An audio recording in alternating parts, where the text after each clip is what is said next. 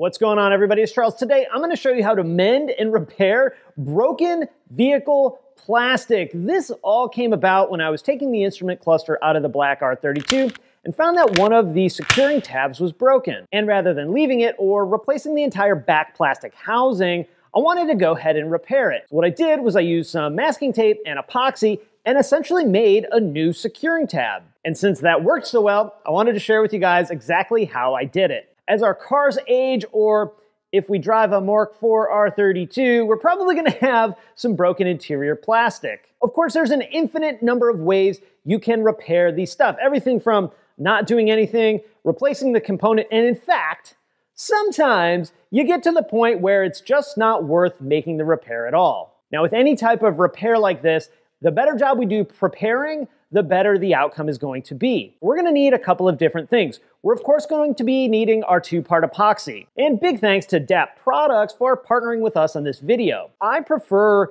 the clear epoxy for what we're gonna do today. It's self-contained in this syringe, and I think it's a little easier to work with. We're gonna need some towels, we're going to need some masking tape, we're gonna need some rubbing alcohol in order to clean our surface. I like using toothpicks here to actually apply the epoxy. Now, depending on how nice you want the final product to look, we're gonna use various grits of different sandpaper. The higher the grit, the nicer the finish will come out. If you are going for that extra nice look, I like to use a little bit of touch-up paint, and I actually found that parchment paper is something really good to have during this application, and I'll show you why while we're making the repair. Finally, if you have something where you want a little bit more structure, using paper clips or even washers will work really well. I'll show you exactly what I mean while we're making the repair. Now, a couple of key things before we get started. One, you're really gonna wanna wear gloves for this job. Getting that epoxy on your hands, not ideal. 2, make sure you're working in a well-ventilated area. I got the fans running, so we're good there. And number 3, I like my work surface to be old cardboard. That way, if epoxy gets somewhere on our work surface, it's not a big deal. Okay, let's get started. You can see right here, this is what the break of my instrument cluster looked like. So this should have a screw hole in it, similar to this one here, and that's what actually holds the instrument cluster in place. Before we mess with the epoxy at all, don't even open it yet, we want to get our surface prepared to make our repair. We're going to take some sandpaper and scuff it up. This is 180 grit sandpaper, and wherever we're going to end up with epoxy, we need to scuff the surface. This will give the epoxy more space to adhere to our plastic, and it'll be less likely to peel off. Once you have that surface really well scuffed up, it's time to clean it. We're gonna take some rubbing alcohol and either a paper towel or some Q-tips and get as much dirt as we possibly can off of that plastic. If you're not sure whether it's clean enough or not, grab a clean Q-tip and rub the clean Q-tip where you've already cleaned. And if you pull back a bunch of dirt, you gotta keep cleaning. All right, we are really good right there. So our surface is nice and clean and it's well scuffed. Next, what we're gonna do is we're gonna take some masking tape and build out a new tab with masking tape. We'll go up underneath and around like that. Do that one more time. So we're basically just making a channel here that sort of mimics the size of our other tab. It doesn't have to be perfect. We can always come back and sand it down and trim it when we're done. Our final piece is going to be like building a little dam at the end so the epoxy just doesn't flow over and out of our taped area. We got our little channel made. We'll close off the dam here. If you want to get it exact, right, and have it exactly like this one, go ahead and measure this out and see how far you actually need to go.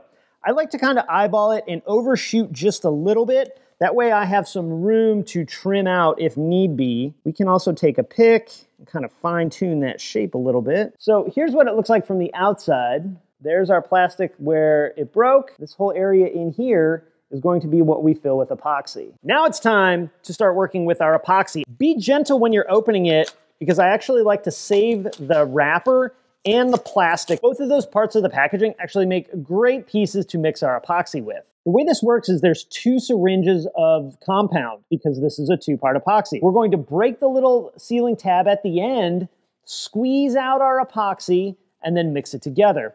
What's cool about this packaging is here in the top part is a small black tab. If we pop that out, we will find that this piece is actually a cap that goes on the end. So when we're done, we'll pop the cap back on and reseal the epoxy. We'll go ahead and squeeze our epoxy out. We'll go ahead and put our cap on. Now from here, you gotta work kind of quick. We have our epoxy out. we need to carefully mix it together.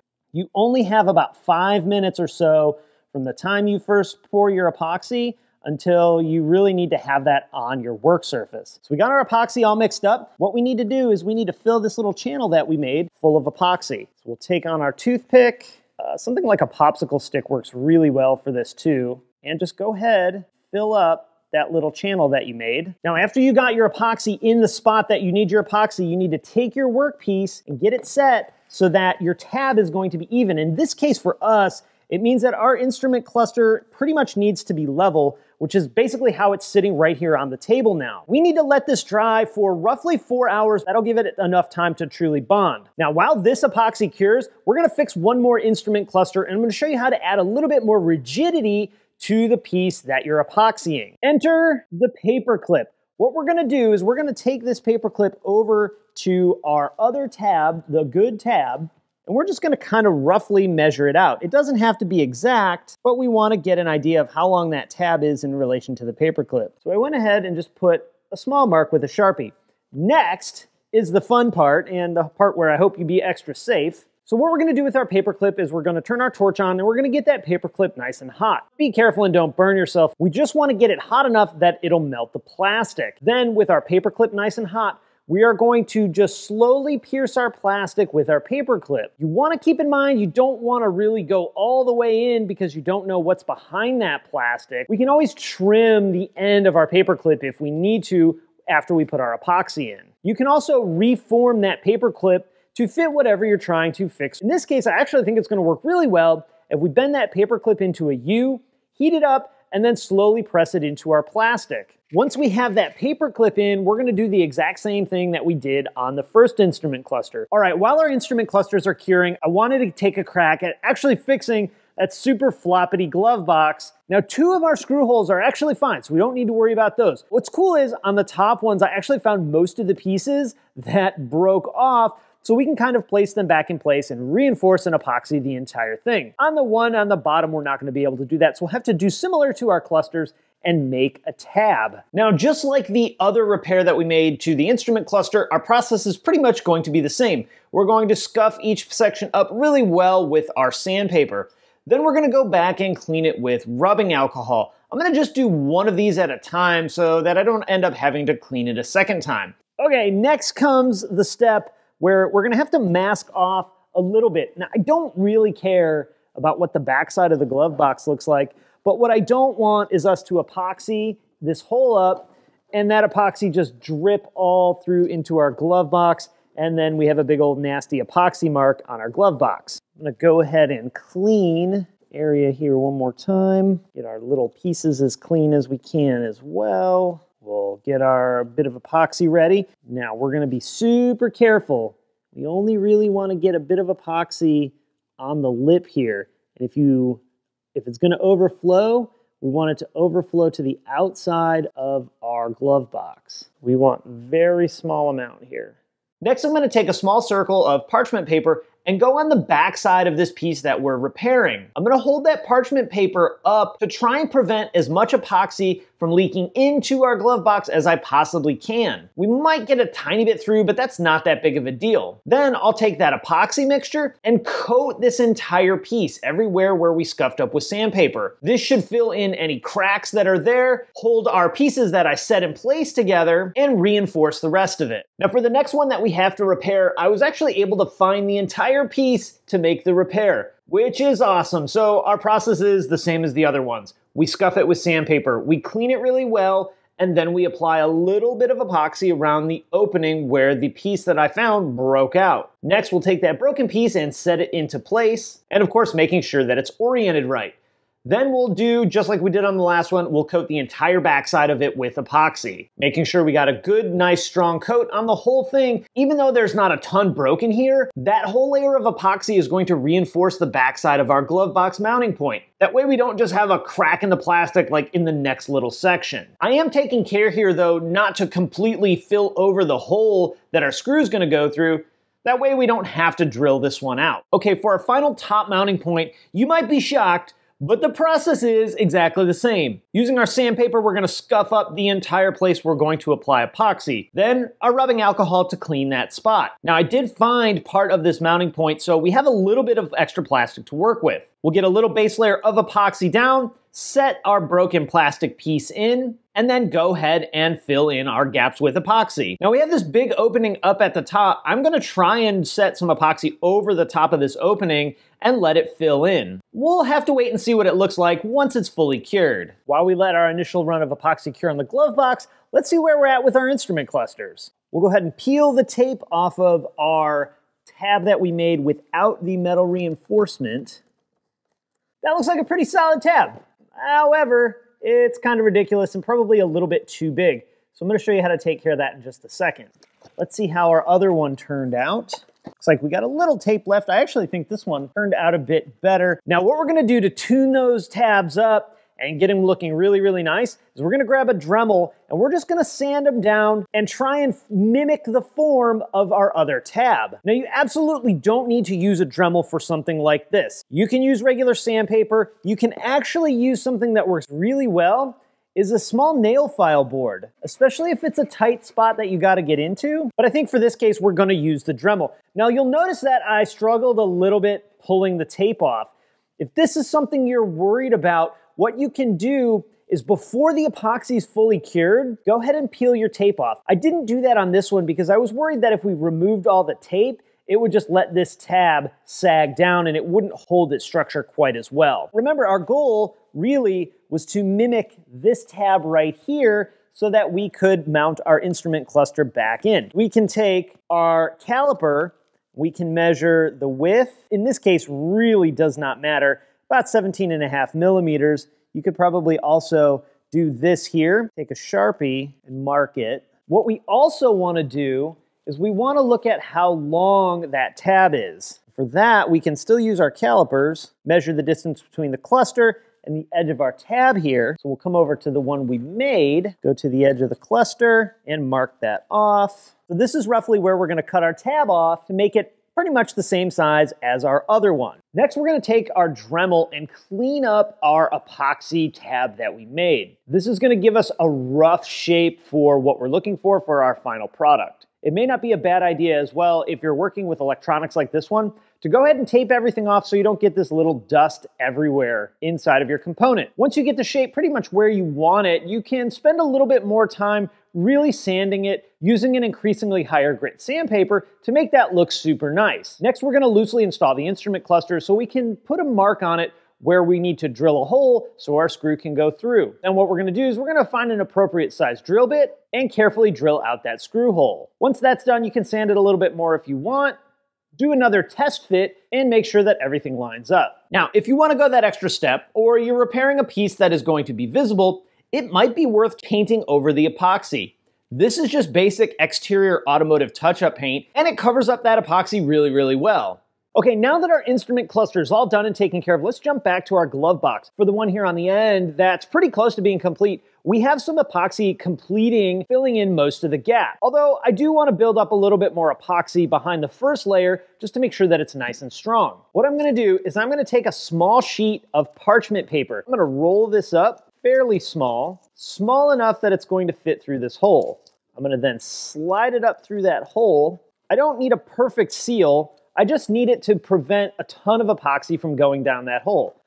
Now what I can do is I can mix up another batch of epoxy, fill in this part that's not fully filled in, and then let it cure. Now we've let this cure for, 30 minutes or so. That should be enough time for this to dry enough to hold its structure. It's still going to be tacky if we touch it, like it'll leave a fingerprint if you had bare hands. Let's go ahead and get our parchment paper out of here, and then we'll let that cure the rest of the way. Now for our middle one here that's still got a pretty big hole in it, we're going to do something a bit different than we did for the other ones. We're going to take a small scrap of parchment paper and just kind of mark out where our hole is and where we're going to fill it, trim that up. It doesn't have to be exact. We'll lay that over our opening. Now I couldn't get masking tape to stick to this. It would just peel right off. So we're gonna use clear tape and we're just gonna tape that on just like that, just to cover that up a little bit. That's gonna hold the epoxy in. Now we got our tape in, we're gonna rotate the glove box over and stand it up. I have it supported on a block of wood because I want this opening right here to be mostly level. It doesn't need to be exact, but we want it pretty close. That way when our epoxy settles, it sort of forms this nice level-ish surface. If we laid this glove box flat, all the epoxy would actually just run out the front. If we had it too far the other way, it would run down the back into our glove box. Next, what we're gonna do is we're just gonna mask off this opening so that when we're taking our epoxy in, we don't drag epoxy all over the outside where we don't want it. So we're gonna use clear tape. Next, we're gonna mix up our epoxy, but instead of mixing it and then right away putting it on, I'm actually gonna let it sit for 2 to 3 minutes. This is gonna allow the epoxy to start to cure, and it's not gonna flow as fast into our hole. And as we fill it, we wanna be careful with how much we put in. Once it starts to hit the level of where our opening is for our screw hole, we'll probably stop there. I'm gonna fill the opening up with epoxy too, because I think that'll give us a much stronger piece. If you wanted to roll up some of that parchment paper, you could do that and then you wouldn't have to drill the hole out. Now before that epoxy is fully cured, I'm gonna go ahead and pull that clear tape off the front side. Take a look, it looks pretty good. Then I'm gonna flip the glove box and pull the tape and the parchment paper off the back side. Then we'll go ahead and let that all cure up while we fix the final part. For our final repair on what is just a disaster of broken plastic on this glove box door, we're gonna be fixing one of the lower mounts. One of the cool things about fixing this kind of stuff is you get to be super creative on how you do it. Of course, we're still gonna follow the same rules for everything else that we've done. We're going to make sure that we scuff up and clean the area really well. That way the epoxy actually sticks to it. Next, what we're gonna do is we're gonna actually make a template. Take a small piece of cardboard and I'm gonna trace out the opening where that tab initially was. Then what I'm gonna do is I'm gonna cut that template out so that the template's just a touch bigger than we actually need it. If you need to trim it up, it's much easier to just trim a little bit than it is to put some back, because at that point you're basically making a new template. Once I get my template made, I'm going to cut out a small piece of parchment paper and tape it to the template facing our glove box. Then I'll do as good of a job as I can taping that on to this spot. Tape doesn't really stick too terribly well to these textured pieces of our dash, so you're gonna have to just kind of do the best that you can. Once that's in and secured, you may need to hold it while you're putting the epoxy in. Go ahead and start applying the epoxy. This is also a place where if you wanted to add a little bit more reinforcement to the hole where the screw is going to go through, it's not a bad idea. Go ahead and put some epoxy in, then drop your washer in, and then cover over the top of it back with epoxy. We're going to fill that in until we have a pretty good layer of epoxy. Then we're going to let that dry for a while, and we really don't want the epoxy to fully cure. We want to let it harden, but be a little soft. This way we can take our template off with very little risk of having anything sticking to our surface. Let's go ahead and get some of our other pieces dialed in. This is the one where we had to really do multiple layers and a lot of epoxy work. So not only are we going to have to sand that down really well, we're going to also have to drill a hole for our screw to go through. Now you also want to do an inspection on the inside to see if any leaked past. I got a little bit here. We can go ahead and clean that out, sand it out if we want. I think for this, I'm just gonna leave it. You could also grab a washer with your screw, paint that black, and then you'd never see that either. Now for our final one, it looks like we actually had some epoxy leak past our template there. Let's see if we can't clean that up. First thing I'm gonna do is I'm gonna drill the hole for our screw. Next, I'm gonna take a really sharp razor knife and just run that along the edge of where I don't want epoxy. See, we didn't do a really good job on the outside preparing our surface for epoxy because, well, I didn't really want epoxy there. This means if I slice it a little bit, this should come off kind of easy. You want to be careful not to go too deep with your knife. You don't want to start cutting up your plastic there. So we got a pretty good amount actually off of there. Now to clean up this little bit that maybe doesn't look the best, we're going to get a small bit on an end of a rotary tool and clean it up. You do need to be very careful here. You don't want to slip with this rotary tool and put a hole through your glove box or any other part that we're trying to make look nicer, not worse. Now we can just work our way with increasingly higher grit sandpaper and sand it down and make it look nice and smooth. If you really want to go next level for the final couple of high grits of sandpaper, so 1500, 2000 grit, you can actually wet sand it and get a really nice finish. Finally, we'll go ahead and use our touch-up paint and paint this little spot right here. After you paint it, if you find like the shine is just way too bright, because that's what I think we're going to have an issue here with, where it's going to be super glossy against a much less glossy bit of dash trim. You can always go back with that wet sanding method and knock some of that shine down. Well, that was a ridiculous amount of broken plastic that we fixed in this video, but it is gonna be nice driving around without my glove box flopping all over the place. All we got left to do now is put our glove box back in. So I'm gonna go ahead and wrap it up there. If you guys have questions or comments, drop them down below. With that, I'm out. Have an awesome day, and I'll talk to you again next time. Bye.